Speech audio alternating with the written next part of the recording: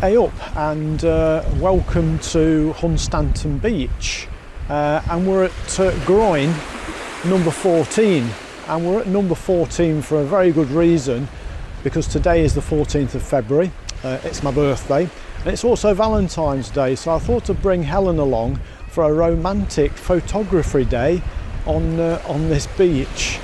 We've come to these groins. We've currently got the tide coming in. The sun's a little bit bright, so that's not ideal, but we'll just have to set the photography to match the conditions we have. So we're going to have to manage this light here. I want some long exposures. The sea's a little bit calm, it's not particularly rough, so yeah, I'm thinking black and white, because what you tend to get, we've got nice colours. Got nice greens and browns on the groins, but when you do long exposure on the sea, it goes a horrible muddy brown. So I'll show you the two shots. I'll show you colour and black and white. Later, the plan is to go down the other end of the beach, where I'm going to show you my favourite part. It really is amazing down that end of the beach, and we're going to follow the tide out. So the tide's coming in. High tide's 11 o'clock. So when the tide is high, we're going to go and get something to eat and then go down that end of the beach, and yeah, that's amazing down there. Can't wait to get down there. Okay, the great thing about the tide moving in is that you can keep moving back quite safely to take your shots. And I'm just going to take another shot, and at the moment I've got the 10 stop on, and that's giving me F11 ISO 64 25 seconds exposure, and just going to move a little bit back because I don't want the tripod to be sinking in. Pretty nippy this morning. It's about 2 degrees on this beach. It was freezing driving across. There was mist and fog, which was fantastic, and I was tempted to stop, but I wanted to get here just as this tide came in. I knew the tide was going to come in at this time, and it is coming in. It's probably it's come in since we've been here. It's come in about 3 groin sections. Well, after that first part of the shoot, I wasn't really feeling it actually, for some reason. I don't know whether it was probably the 3-hour drive I've had, and lots of queuing traffic in fog and mist. It wasn't a nice one. So at that point of photographing the groins, yeah, I wasn't really on any kind of high. Here's the shots, and as I thought, black and white did come out better than colour. But yeah, they were just okay shots, nothing special. It was a bit of a warm-up, let's say, to the day ahead. Now, we did come here in 2016, and we wanted to recapture the subjects that we photographed then. So the groins were the first subject, and the other subjects are at the other end of the beach, and the other part of the beach is fantastic. You've got rocks that look like dinosaur eggs, that's what I call them, and you've got the coloured cliffs that look like a corned beef sandwich. Amazing down that end of the beach. So the plan was, we're going to go and get breakfast. We're going to have a birthday stroke Valentine breakfast, then follow the tide out. High tide was 11 o'clock, so we wanted to try and follow the tide out and see what kind of compositions we could get. So we toddled off for breakfast and had a good breakfast, cappuccino, very nice, and then we went back out into the outside world and walked into this.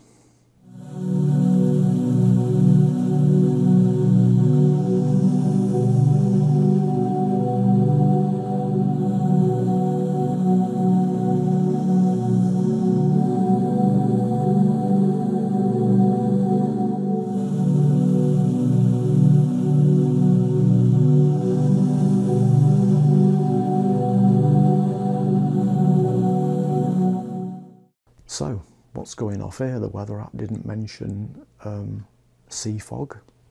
That's what it appeared to be, sea fog. It didn't mention that John Carpenter was going to reshoot the film The Fog on this day, because that's what it also looked like and felt like.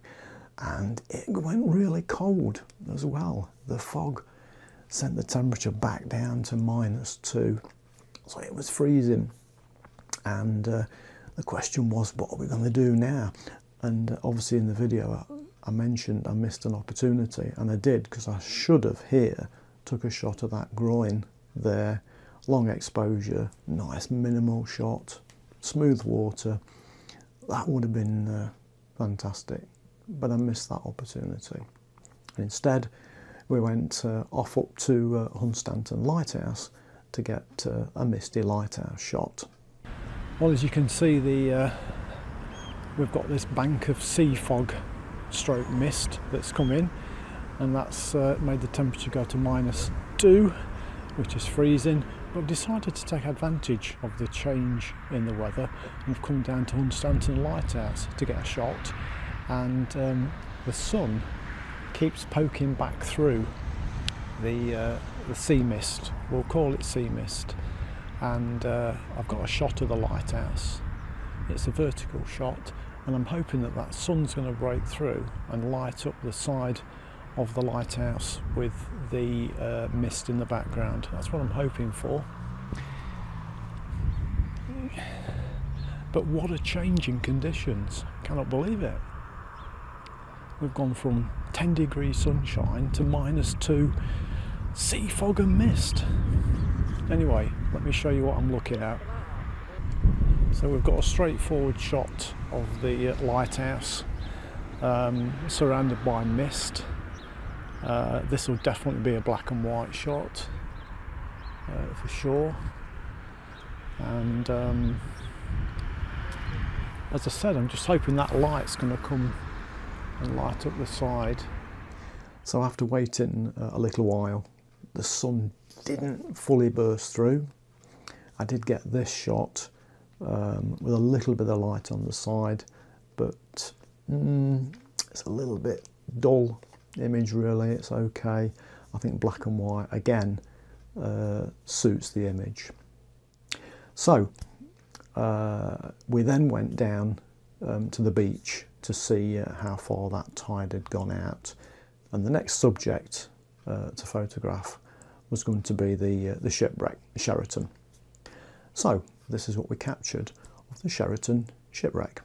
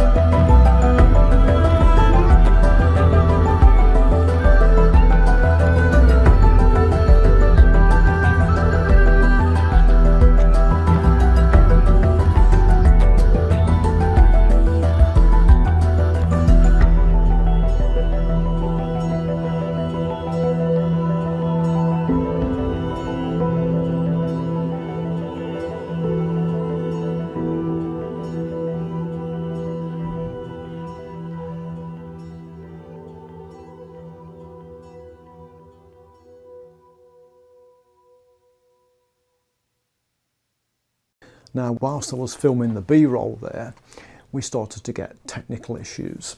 So the drone all of a sudden went into auto land mode, which was like, no, cancel, cancel. Cancelled it, went up, carried on a little more, and then it went into auto land mode again. And it was just going to land actually straight on the wreck. So then we'd have had 2 wrecks. So cancelled it again, sent it back up, brought it across to where I was standing, and then I caught it in my hand. And I think it was something to do with the sensors actually and the fog. Drone and fog don't like each other. But also when I caught it, it was absolutely wet through. There was loads of moisture in the fog and it had all collected on the drone. So there was no more drone flying on this day. This needed to dry out. The second technical issue I had was with my Pocket Osmo. I started to do some video with the Osmo, and that also said, I'm shutting down, I've had enough. And that was also covered in moisture. So everything was collecting moisture, cameras, tripod. Thank God for the Nikon D850. That, you know, that basically said, I'm okay here, just keep pressing the shutter. I'm fine in these conditions. And it was, that just carried on taking shots.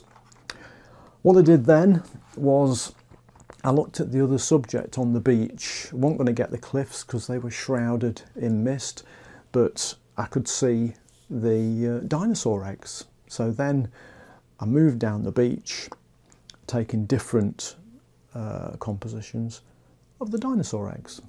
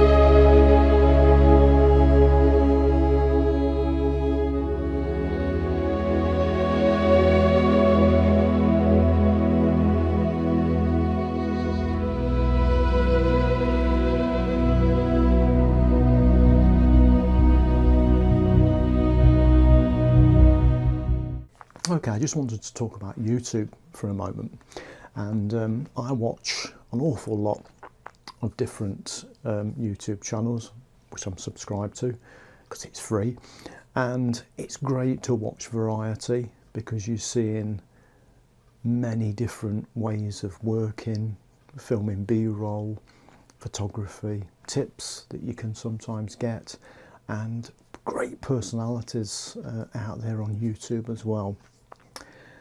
If we go back there to Photo Tripper, top photographer, entertainer, comedian, but he's in Canada. And I'm unlikely to get to Canada in reality, but I still watch his channel. So I prefer channels that are more local to me, where possible, and I class Scotland as local, I class Wales as local, and really local to me is the Peak District. So I live in Nottingham. I'm on the border with Nottinghamshire and Derbyshire, and the Peak District is what, half an hour away. So I do like watching channels like this one, Eddie Skelson, because he's got a big passion for the Peak District, and that comes across in his videos, and he gives you a very down-to-earth viewpoint. So yeah, Peak District, Eddie Skelson. I then got to the end of where all the dinosaur eggs were, and at this point you can walk and join the path back to the car park. And I turned round and I could see the sun trying to burst through the mist, and I thought, well, we was here earlier, weren't we, at the lighthouse? Is it going to come through? And I looked at the light on the rocks, on the dinosaur eggs, and I thought, great, took this shot, got this shot, really nice. And then I turned around and looked at the cliffs, and this was happening. So the mist was starting to clear and uncovering that corned beef sandwich of the cliffs and the rocks and the beach, and craziness, total craziness, what was happening with the weather conditions. So what I did now was I took a series of shots on this part of the beach. I could have moved back to where I'd been, but I thought, no, time-wise, we're about an hour away from sunset, so I decided to work this area. Started off on tripod, but then took the camera off the tripod and went handheld, and the reason for this was I was able to get quite low down quickly and get the camera at the right height to bring the reflection into the rock pools of the cliffs. And if I'd done that on tripod, I'd have been very restricted. So handheld worked very well here for me, and I got these shots of the reflections. I also got shots, close-ups of the sand as well, so the sand patterns worked very well in these particular shots. And let's have a quick look at the compositions I got.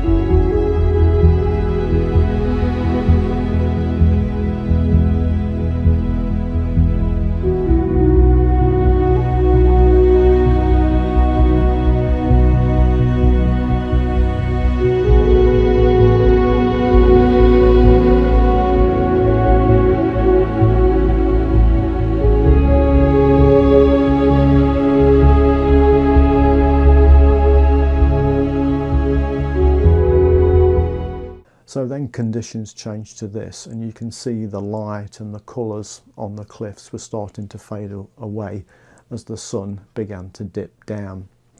So I turned the camera around, back onto the tripod, and I thought, you know, there's this half decent sunset here somewhere. So decided to take the sunset and got this shot first because I liked the patterns in the sand. And then I refined this further and got some dinosaur eggs in the foreground, patterns in the sand just behind, and then the sunset in the distance. And I really like that shot. I also a bit later on did a vertical shot as well, and looking at the sky, there was potential here for when the sun went down for that sky to light up and get some great colours. So that was the next plan. Let's stay vertical, maybe go lower down, tilt the camera up so we get more sky in for that colour.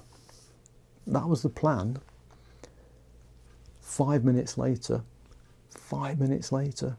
this happened.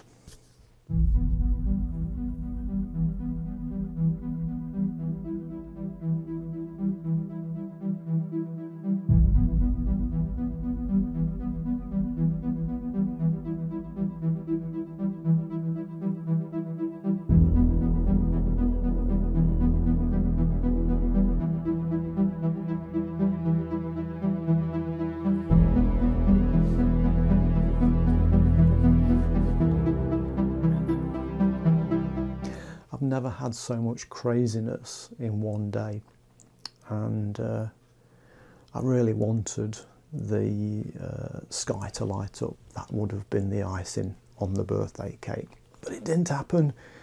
That mist and fog rolled back in yet again, and that was the end of the shoot. So here's some tips if you're going to go to this location. If we take the boat wreck, great subject, but we need to get there as the tide's going out, because you'd get the water washing round the wreck. Nice long exposure there for that.